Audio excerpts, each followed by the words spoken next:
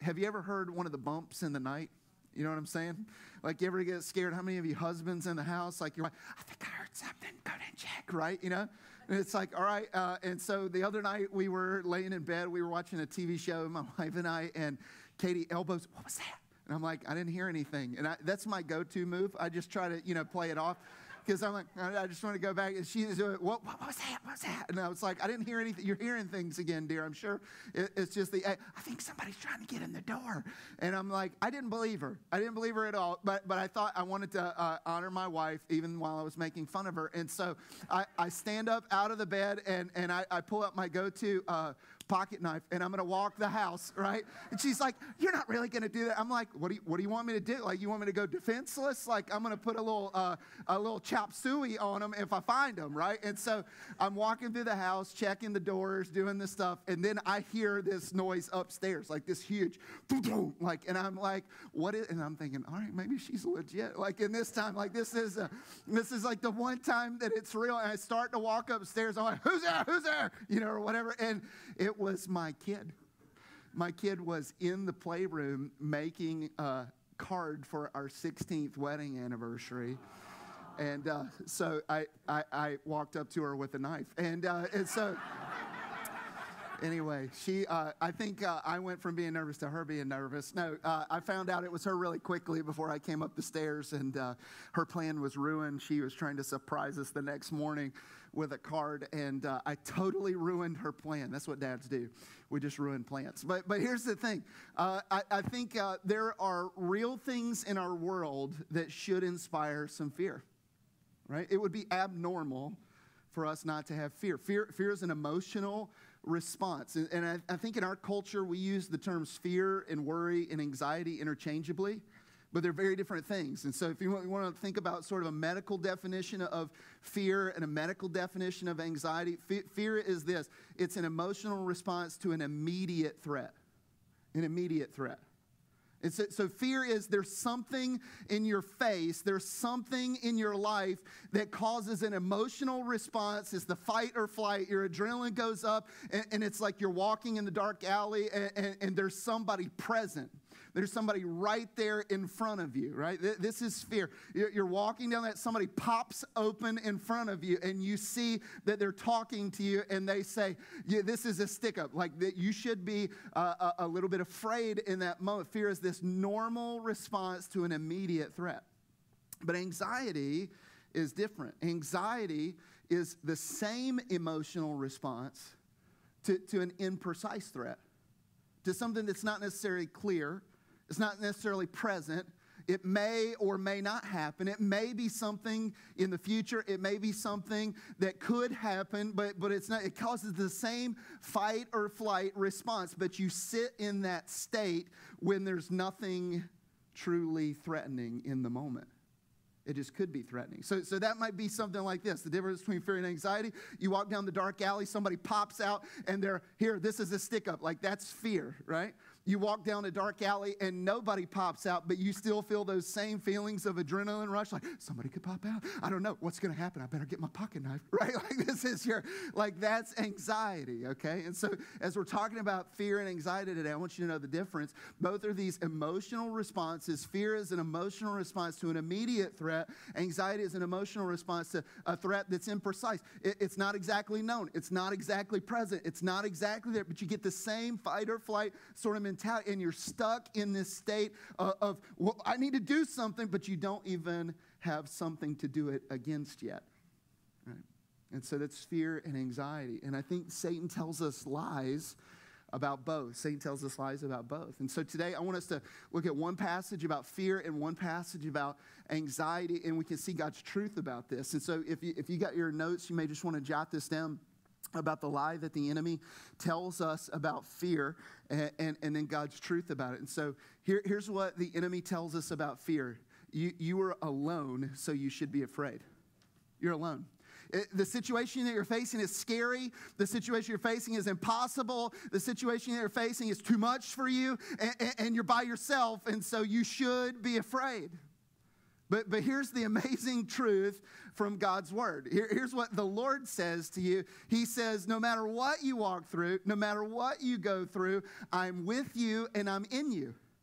And so no matter what you're facing, even if it truly is scary, it's not a pie in the sky Scientology, well, there's nothing to be afraid of. There's legit things to be afraid of. It's not just like, oh, well, you know what, this thing is happening in my life. You don't just ignore it. You don't just say, oh, well, you know, I didn't just get fired from my job. Oh, well, we're not going to not be able to pay the bills. Like, I'm just going to keep on writing them checks and believe the money's going to be there. Like, no. It's not like an absence of reality. God looks at things and he says, absolutely, there's things that you should be afraid of if I were not part of the equation. But the reality is I'm with you and I'm in you. So even when you face scary things, fear is a choice. And so I want you to see what he says to Joshua. Joshua chapter 1. Here's what the Lord says. Now, can you imagine Joshua's position? Moses has been a leader of God's people for 50 plus years. And he was the leader of God's people. They constantly rebelled against God and against Moses. They were constantly complaining, we don't like the food. We don't like the drink. Like, they're always like, you led us here. We were better off as slaves in Egypt. Like, all the time, he couldn't do anything right. He's leading these people. And Moses goes into the tent of meeting. He meets with God. And so as Moses goes into the tent, God's presence comes and hovers over the tent of meeting. God speaks to Moses like he does to a friend. And Moses comes out radioactive. Like he's glowing with the glory of God. And he says, hey, I was just talking with God. This is what he says to every one of you, 2 million people. And they still look at him and like, we don't want to do that. Right? Like when he's been faced with, he's radioactive with God's glory. And they still don't want to follow him. And so can you imagine the fear that Joshua must have had to say, I'm gonna step into those shoes? I'm going to lead those 2 million people? Look what he says, Joshua chapter 1. It says, after the death of Moses, the servant of the Lord said to Joshua, the son of Nun, Moses' assistant, Moses, my servant, is dead. Now, therefore, arise and go over this Jordan, you and all the people, into the land I'm giving you. They should have had the land 40 years before, but the people complained and they doubted and they didn't think God was big enough and they were too scared. And so 10 out of the 12 spies end up saying, there's no way we can take it. These people are giants. There's no way we can do it. It won't happen.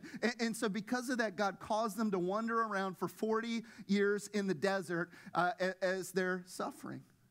And so after 40 years, anybody ever tried to move someone out of tradition? And that doesn't go well, does it? We've been doing it like this for 40 years. It's like, well, yeah, you have. How's that working for you? But they have been in the desert, like they've eaten the same meal every morning. They've eaten the same meal every night. You want to talk about creatures of habit?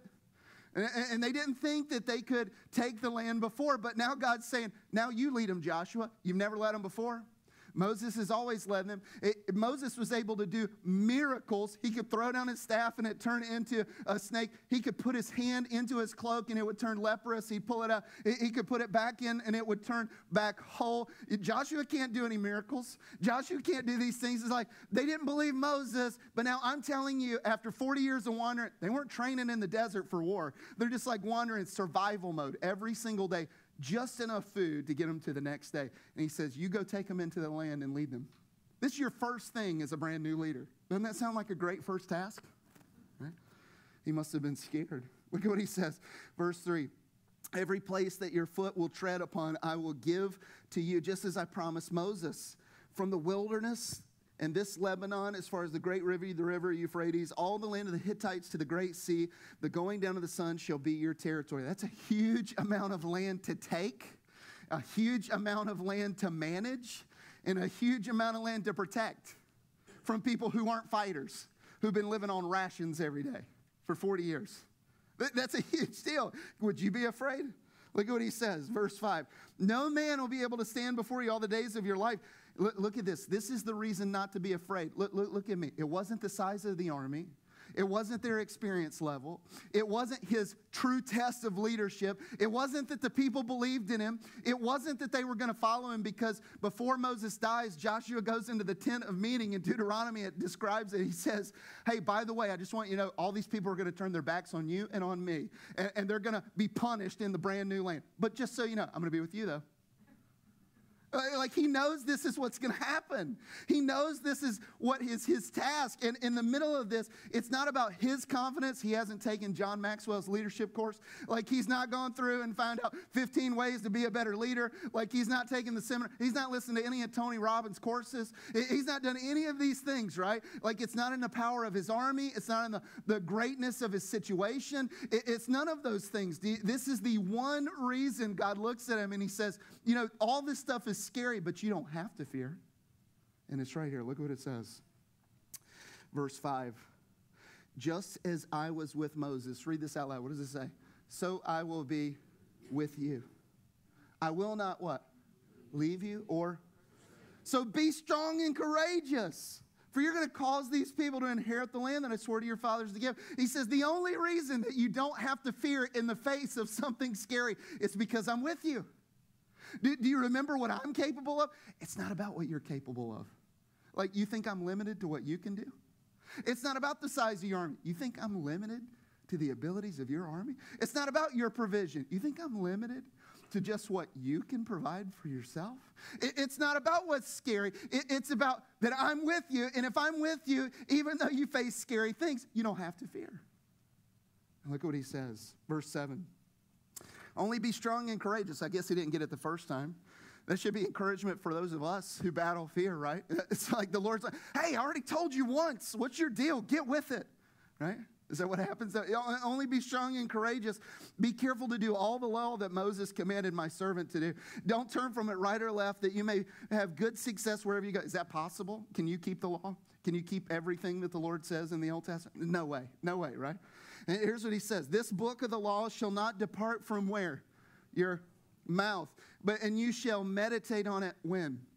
Day and night, so that you may be careful to do all that's written in it. For then you'll make your way prosperous and you'll have good success. Have I not commanded you? He's still afraid.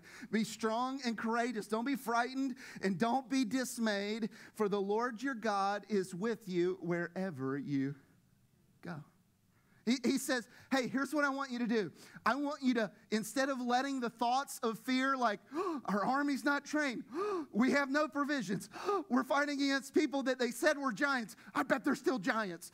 We've got these people who have cities and walls and all these obstacles. I bet the obstacles are even more now than they were before. Instead of letting those things fill your brain, you know what you let fill your brain? The promises of God. You think about those things. Instead of giving voice to your fears, like this is what so many of us do. You know what? I'm so scared about this. We just lost a job. I'm so scared about this. My kids are headed down the wrong path. I'm so scared about this. I got the diagnosis from the doctor. He says, don't give voice to your fears. He says, you let this come out of your mouth. The things God says about your life. What he says in his word, you let that play like a tape over and over in your mind. You don't sit there and say, hey, you know what? Like, this is how bad it is. This is what's going to happen. This is my scenario. This is the situation. Girl, have you known about my marriage? Like, this is what's happening. Like, nobody has it as bad as I do. And in the middle of that moment, even when things are scary, he says, you don't give voice to your fears like that. You give voice to the Scripture. And what the Scripture says.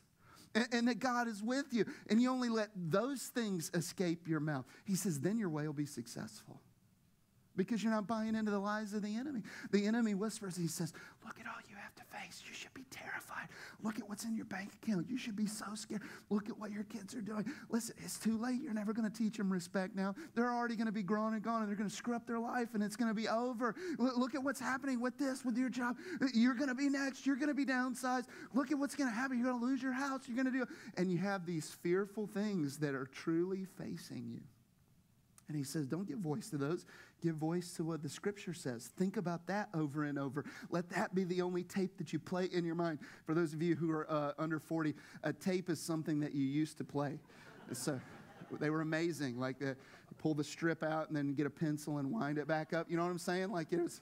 All right, it's another day. It's another sermon. But he says, be strong and courageous because the Lord your God is with you wherever you go. No matter what you go through, God is with you. And if you're a believer, he's in you. Do you know, look at me right here. I just want to say this. Do you know that you have it every bit more reason to stand strong in the face of fear than Joshua ever did? Like Joshua saw God do miracles. right? He parted the Jordan and they walked on dry ground. They walked around the walls and then boom, they fell down. Like they took entire countries. And he saw God work. But did you know you have more reason to trust God than Joshua did? Because see, Joshua only ever had God with him. He was never in him. But if you're a new covenant believer, if you've received the Lord Jesus as your Savior, the Bible says, Jesus says, I will never leave you. I will never forsake you. He's not just going to be with you, beside you. He's in you. So how much more should we be confident that no matter what we walk through, no matter what scary things we actually face, it's not, oh, things are wonderful. You know, it's not like, let's be like not a negative Nancy and a happy Harry or whatever. Like, it's not that we just ignore everything that's going on. It's like life is miserable. Life is terrible. Life is hard. And I am scared, but in the face of something that's scary, I'm choosing to stand strong because God is with me and he's in me. So what do I have to be afraid of? I know what God can do. I know what he has done. I know what he's able of. So in the face of fear, I can choose courage because he's with me and he's in me. So many of us have made an agreement with the enemy. You got to face this alone. You got to figure this out. It's your marriage issue. You got to figure it out. It's your stuff. You better figure it out. You better read 18 more parenting blogs. You better make sure that you figure out and read 30 more books about your marriage. You better figure this. It's up to you. You better get your finances worked out. It's up to you. Nobody's going to do it but you. You're all alone. And so many of us have made that agreement with the enemy. And do you know what that is? That's a stronghold in your life. It's this open door for the enemy to come and just thump you over the head every time and say, you should be so scared. And God says, I'm in you and I'm with you. Are you serious? You can face anything scary and choose courage. This is fear. Let's fast forward. I see I'm losing some of you. Let's fast forward to anxiety. You ready? Anxiety. So fear is the immediate threat. Anxiety is an imprecise threat. And I would say that there's more anxiety in our house than there is fear. Like people confuse it and they say, oh, I'm worried about it. But the Bible doesn't have a distinction for worry and anxiety. It's the same word. It's the same word. And I just want to say, like, for any millennials in the house, any millennials in the house? Yeah, you don't know if you're a millennial. Some of you are. That's all right. It's fine. It's okay. How many of you have grown up with the internet? The internet's been a part of your life. Like you never know the joy of dial-up. Like I'm just saying, you never knew the joy of going to the library and looking in the Dewey Decimal System because you had a question and you had to pull out the stacks of cards and you open it up and it's like D, 485. And then you go and you find a book and it's like Encyclopedia Britannica from 1924. And you open it up and it's like, tells you the stuff like you missed out on that. But here's the amazing thing. More than anything in our culture, I think that people that are 40 and under, I see this there's a huge battle with anxiety. And do you know why? You've grown up your whole life and you've seen everything. Do you know what? When I was growing up, if I wanted to be scared about what was going on in the world, you know what I had to do? I had to watch 5 minutes of a 30-minute news broadcast on one channel, right? And I wanted to play basketball, so I didn't do that.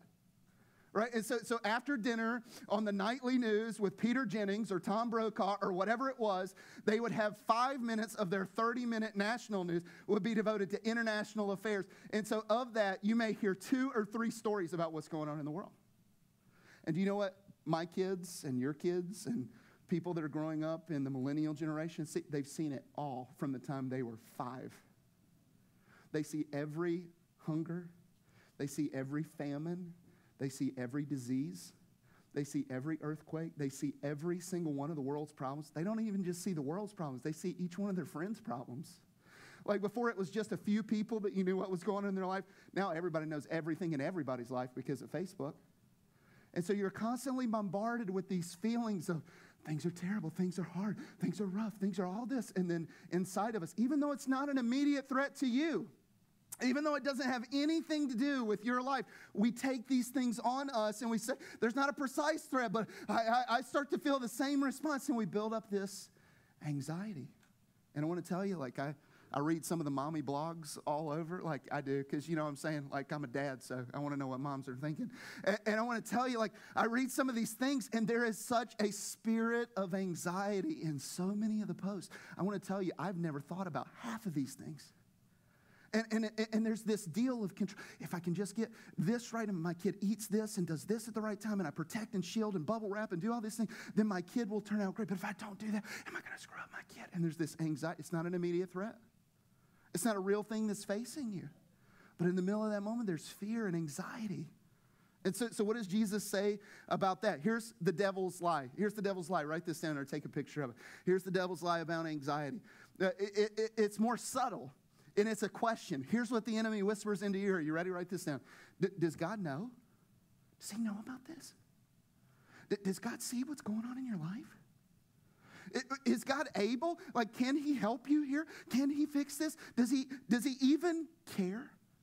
I mean, maybe God knows. Maybe God sees. Maybe he's totally able. But he doesn't care enough about you to really step in and help you with this, does he?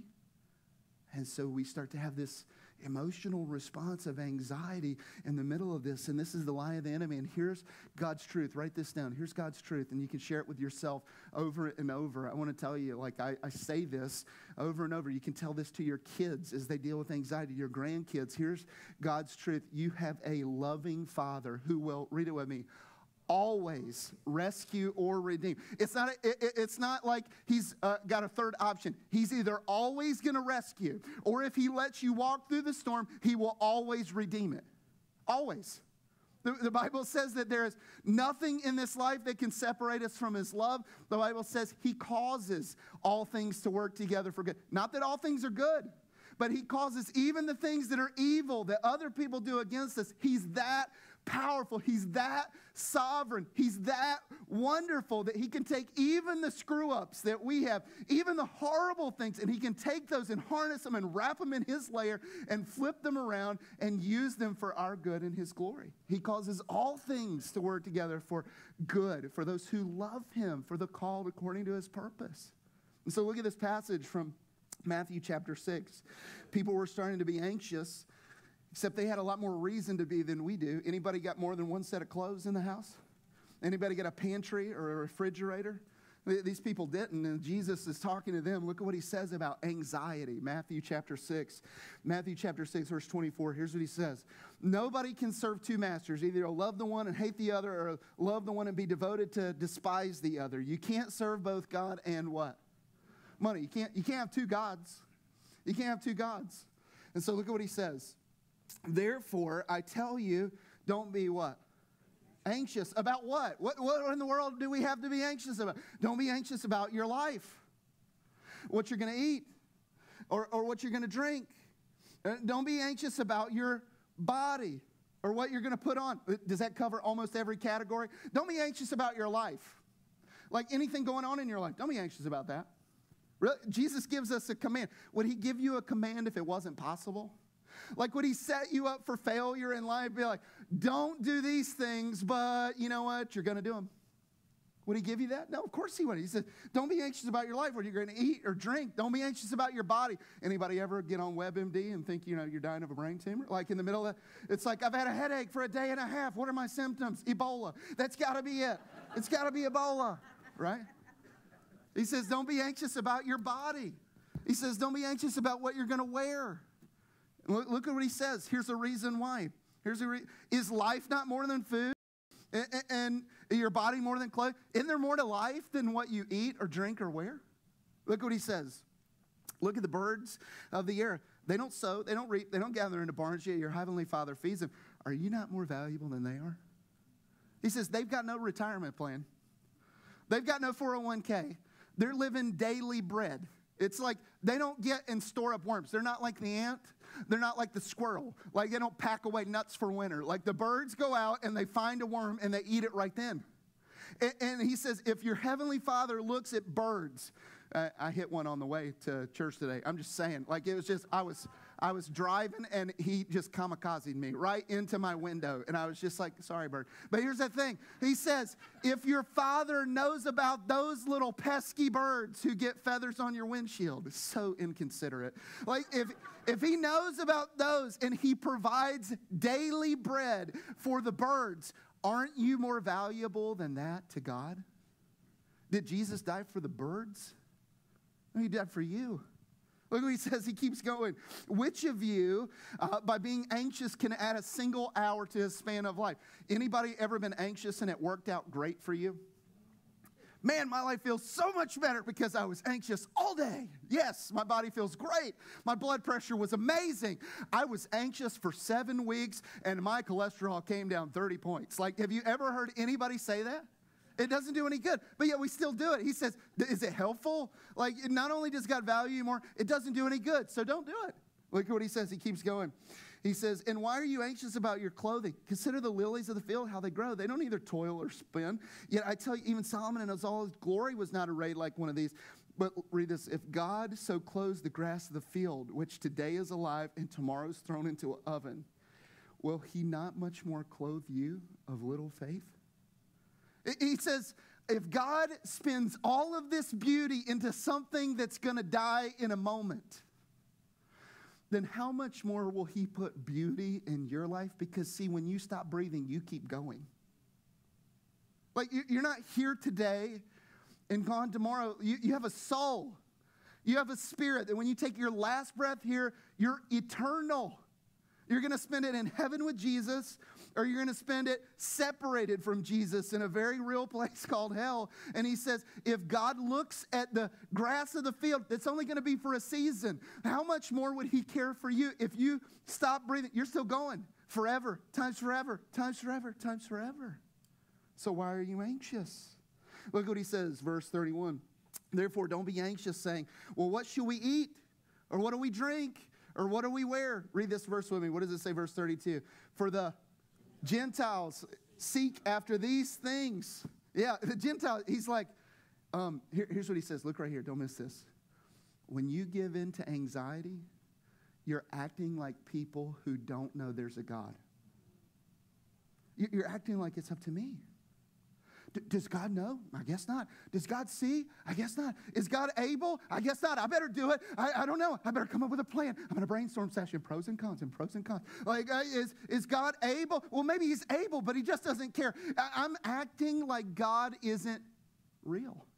Like the Gentiles who think, there's no God there at all. Look at what he says. Your heavenly Father, what? He knows that you need them. You need them all. He knows your needs. You don't just have a God who's with you and who's in you. You have a Father. You have a Father who knows what you need. And he's always going to rescue you. Or if he doesn't rescue, he's going to redeem what happens to you. So what do you have to be nervous about? If the worst happens, fantastic. Because he's going to rescue you out of it or he's going to redeem it. So either way, you win. Listen, I want to tell you, for some of you, the things that you're anxious about, the best thing that could ever happen to you is for them to happen. Because you would see it's not that bad.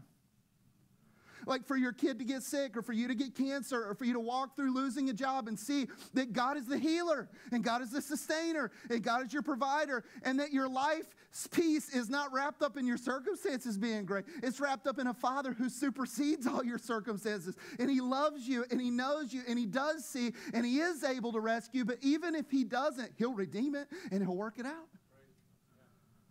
That would be the best thing that could happen for some of us. It would teach us never to be anxious again. Look at what he says, verse 33, and I'm going to wrap up. He says, but seek first the kingdom of God and his righteousness, and some of these things will be added to you. Is that what it says? All of these things will be added to you.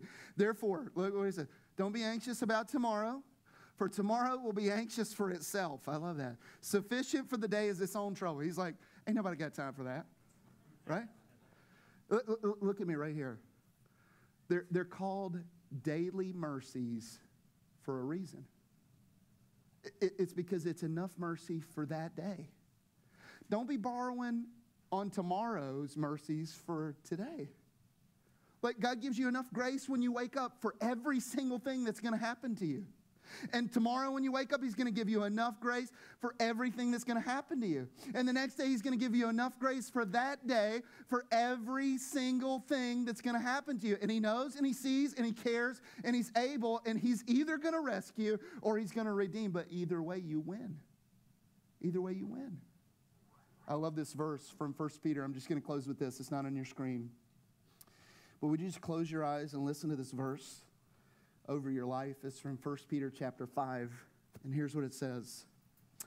Humble yourselves, therefore, under the mighty hand of God, so that at the proper time he may exalt you, casting all of your anxieties on him because he cares about you. Be sober-minded, be watchful. Your adversary, the devil, prowls around like a roaring lion, seeking someone to devour. Resist him firm in the faith, knowing that the same kinds of suffering, you're not alone. The same kinds of suffering are being experienced by brothers and sisters all over the world. You're not alone. God is with you and in you. Other people are facing the marriage stuff or the dating stuff or the financial stuff or the physical stuff or the emotional stuff. You are not alone. Other brothers and sisters are facing it all around the world. And here's the promise of God. After you've suffered just a little while, the God of all grace, who's called you to this eternal glory in Christ, he himself will restore you and confirm and strengthen and establish you. To him be glory forever. Listen, maybe you're in the middle of a situation right now and it terrifies you. You don't know what's going to happen. It's an immediate thing. It's real. It's legit. I'm not saying pretend like everything's okay. What I'm saying is God can get glory in the middle of your situation that should scare the pants off of anybody. But when you say, what do I have to fear? God is with me and in me. The world sits up and takes notice and says, how are they so calm? How do they have peace? I mean, I have peace when there's great stuff in my bank account. I have peace when my body's good. I have peace when my marriage is good. I have peace when my kids are good. How do they have peace no matter what they're walking through? It's like they have reason to fear and they're not afraid. Explain that to me. Do you know that would be the biggest witness to the lost world on the planet? It's because we have a God who's with us and we have a God who's in us. What do we have to be afraid of? We have a God who parts the Red Sea. We have a God who makes manna show up on the ground. We have a God who leads us in military victory when we don't even know how to fight. We have a God who's given us a promise and a hope and a future. So in the face of things that should be scary, I choose courage because he's with me and he's in me. What would life be like for you if that was your choice? There's some in this house that it's not an immediate threat. It's about all the what ifs. What if this happens? What if this happens? What if this happens? What if this happens? And the enemy has whispered this lie. Does God even know? Does God even see? Does God even care? Is God even able to rescue? And Jesus says, are you serious? You're not that powerful. You can't control your life to make it great. You can't control your way into making your kids' lives great. You're not that powerful, my friend. In the middle of this, he says, I do know and I do see, and the things that are threats out there that are not immediate, you can trust me because I'm not just your God who's with you. I'm your Father. And I delight in giving good gifts to my kids. Every single thing you face, I will either rescue you or I will redeem it and work it out for your good. I'll turn every tragedy into triumph. And so no matter what you're scared of, you could face, I'm your dad. You don't have to be anxious. Just cast that on me. I care about you. I'm either going to rescue you out of it or I'm going to redeem it. So either way, you win. What do you have to be anxious about? What would happen if every time the enemy whispered those lies to you, you said, no, spirit of anxiety, you leave me in the name of Jesus. Because my God says he will work all things, not just something, he'll work all things out for my good and his glory, for the called, for those he loves, called according to his purpose. You can be free from this. You can be free from fear and from worry and anxiety about the immediate threats and those that are all out there that are not immediate. Would you just break that lie right now? If that's you, would you just confess that to Jesus? The Bible says that we should confess our sins. He's faithful and just to forgive us our sins and cleanse us from all unrighteousness. Just confess it to Jesus right now. Say, God, forgive me for giving into fear. God, forgive me for giving into worry.